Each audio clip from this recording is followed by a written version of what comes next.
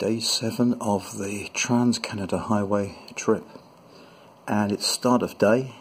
Just getting up, getting ready for today's ride up to Marathon, north of Lake Superior. And this is the scene out of the window of the Caroline Beach Motel, or Motor Inn, where we've been staying overnight. I shot a video last night of the area. This is at the top of Lake Huron. And it's just a great scene first thing in the morning.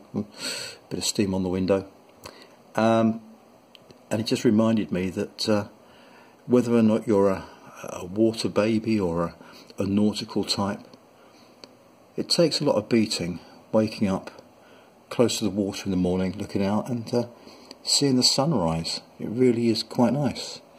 Lake Huron's looking pretty calm there. Be off in a while to the Fat Boy Diner to get a very lightweight breakfast. Not.